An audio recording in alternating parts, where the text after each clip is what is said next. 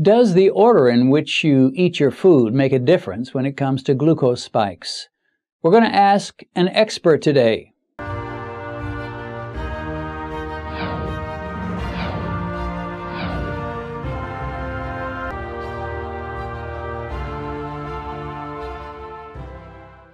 Over the last year or so, I've heard from several different sources that the order in which you eat food really does make a difference. That if you eat your high-carb foods first, you're going to spike a whole lot more than if you eat your low-carb foods or your proteins and fats first and then have your high-carb food last in your meal. So I finally decided I'm going to test that. Dr. Jason Fung recently posted a video where he asserted this is indeed true. That when you eat your carbs first, you spike a lot. When you eat them last, you spike only a little. So I decided we'd ask someone who's even more of an expert than Dr. Jason Fung. Who could that be, you say? Who could be more of an expert than Dr. Fung? Well, this little fella here named Mike. Mike the glucose meter. I consider him the expert and the final authority in how my foods affect me and how they make my glucose to spike. So today we have for my lunch something I eat almost never. I consider potatoes as an enemy, and somebody's going to say, "Yeah, Dennis, but don't you know a sweet potato is not a real potato?" Well, it acts like a potato, it looks like a potato, and it spikes like a potato. So for all practical purposes, it is a potato in my book. Anyway, I'm going to eat this first, and that should give me the biggest spike if the theory is correct. And then tomorrow I'll come back and I will eat.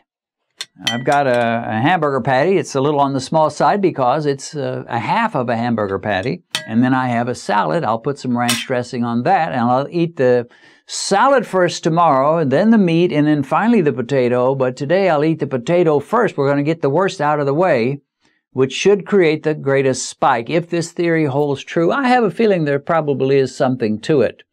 So we will check it out, and I'm going to go ahead and start with this baked potato.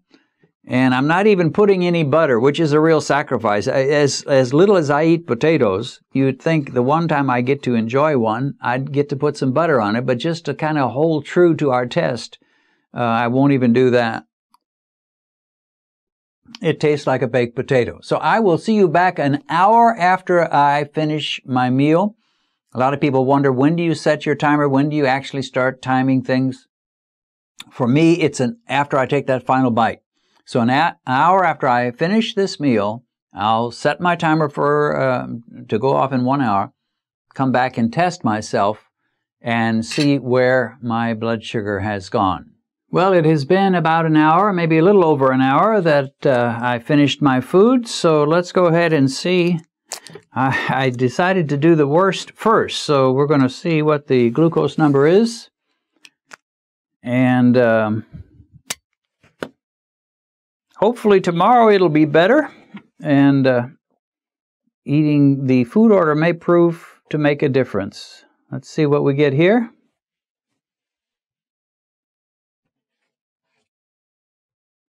Whoa, 179, not at all good, but not at all surprising either. I expected that would give a rise. That rise came not from the meat, not from the salad, but from that sweet potato.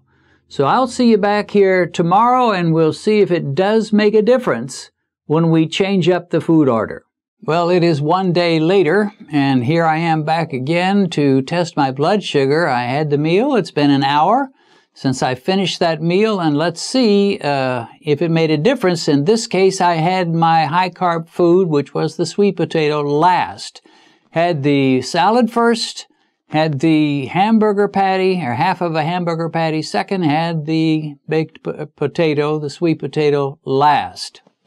And I'm curious about this. You know, most of the tests that I do, I've got a pretty good idea how it's going to go and whether it's going to, just how high the spike will go. And yesterday, I was pretty sure it would be pretty much where it was.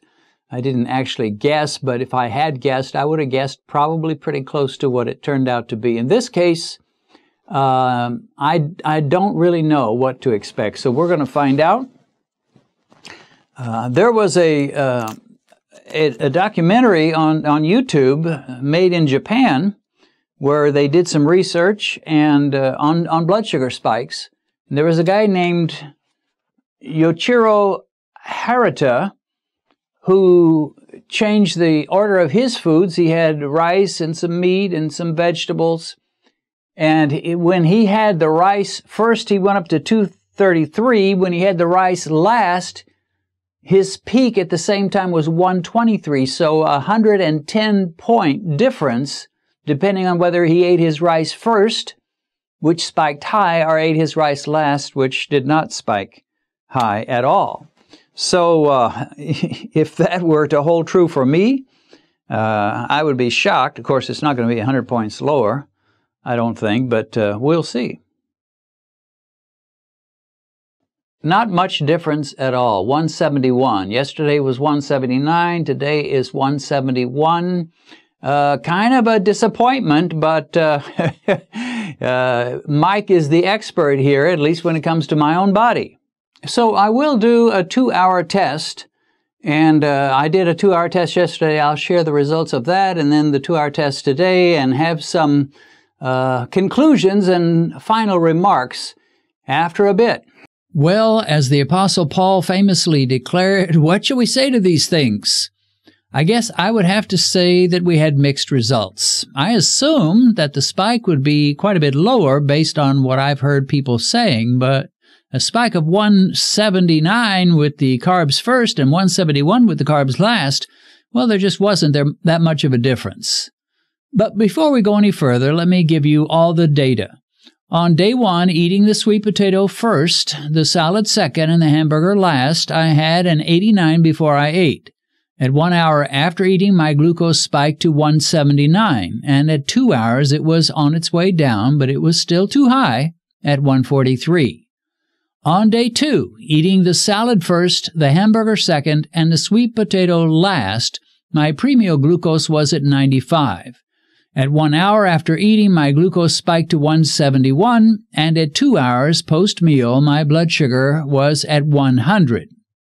Well, this was almost the opposite of what I was expecting. I figured that by eating the potato last, it would delay my glucose spike and that my 2-hour mark would be as high or higher than my 1-hour mark. I thought that eating the potato at the end of the meal would delay my glucose spike, but instead, by 2 hours, it was surprisingly good at 100. Whereas when I ate the potato first, at 2 hours, my glucose was still too high at 143. Kinda puzzling. I have to confess that I was a little bit ambivalent about doing this test, because if it did turn out that food order seriously shuts down glucose spikes, some of you might be saying, oh, goody, now I can eat potatoes and rice and cake with ice cream and bread rolls and so many other high-carb foods. All I have to do is just eat them at the end of the meal, and I'll be good. For someone with sky-high blood sugar, that would be a recipe for metabolic disaster. In my case, I still got a glucose spike, but it wasn't quite as high, and it definitely did not last as long. Will this experiment change my life or my eating habits? No, not at all. For me, things like potatoes and bread and pasta and breakfast cereal, they are enemies of my metabolic health, and to eat them first, last, or in between, well, that would be like fraternizing with the enemy, something I am not willing to do. Is there any benefit connected to the idea that eating your high-carb foods at the end of your meal will probably blunt your glucose spike a bit? Well, yeah, there could be. If you are at Grandma's house and she serves a dinner that includes some high-carb foods, and you know Granny would be crushed if you don't eat what she's worked on all afternoon to fix for you, you could do a couple of things. First, you could eat her high-carb foods in small portions, and secondly, you could eat the salad and the meat first and save those higher-carb foods until the end of the meal. But do not be deceived into thinking that by eating your high-carb foods at the end, you are now free to eat whatever you like simply by changing the order you eat things. First, desserts are always eaten at the end of meals, and that never stopped them from being disastrous to blood sugar. Second, whenever you eat high-carb foods, you're stressing your metabolic system, and that is the very last thing a diabetic needs to do. Third, in many cases, eating the carbs last wouldn't make much sense. If you order a hamburger and then you eat the meat first and you save the buns until last, well, who would enjoy that kind of a burger? After the meat is eaten, those buns would quickly lose their appeal. Or imagine going to a pizza restaurant and ordering a deep dish pizza, and when you get your pizza, you scrape off all the toppings and eat them first, and then after enjoying your pizza toppings, you proceed to eat the crust of the pizza. I don't think most people would find that too satisfying. Finally, if my test is any indication, if you're going to get a pretty serious spike, even if you do come down a little faster, that spike is not healthy for you. Glucose spikes always provoke surges of insulin, which will eventually lead to insulin resistance, or if you already have insulin resistance, they will worsen your insulin resistance. In short, in my humble opinion, the idea of food order being the new savior of diabetics fits into the category of that famous saying, if something sounds too good to be true, it probably is. Adjusting your food order may help a little, but it's not likely to save you from diabetes. If you think you can go right on eating the same miserable high-carb, high-sugar, junk food and highly processed food just the way you always have, and that by simply shifting when you eat that junk, all will be well, you are living in a fantasy world. It would be like trying to put out a raging forest fire by hurling teaspoons of water at the flames. You may feel like you're doing some good, but you're not doing much. There are a lot of things that can help a bit with blood sugar. Taking berberine, putting cinnamon in your coffee, going for a walk after a high-carb meal, drinking apple cider vinegar, all these things can help a little bit. But if you have glucose in the 300s, 400s, or 500s, you need something far more powerful, and that is a radical, fanatical, ruthless slashing of most of the carbs and all of the high-carb foods from your diet. By eating that sweet potato at the end of my meal, it did seem to make somewhat of a difference. But here's what would have made a far bigger difference. How about not eating that sweet potato at all? How about eating a steak or an avocado or a thick slice of cheese or a couple of boiled eggs or a chaffle topped with cream cheese? Here's a newsflash. There are no potato police who are going to come to your house and check and see if you're getting your daily dose of potatoes. Nobody has ever been arrested for not eating potatoes or rice or pasta or breakfast cereal or bread rolls or pastries. There are so many excellent substitutes for high-carb foods and snacks these days. There really is no reason not to cut those carbs and get your glucose under control. As I record this is the 14-year wedding anniversary for Benedicta and me. And the question that so many people have about us is, how in the world did you guys get to know each other? How did you get together? Well, the answer is found in Benedicta's new autobiography, When Destiny Calls. In fact, we do something in that autobiography that is almost never done.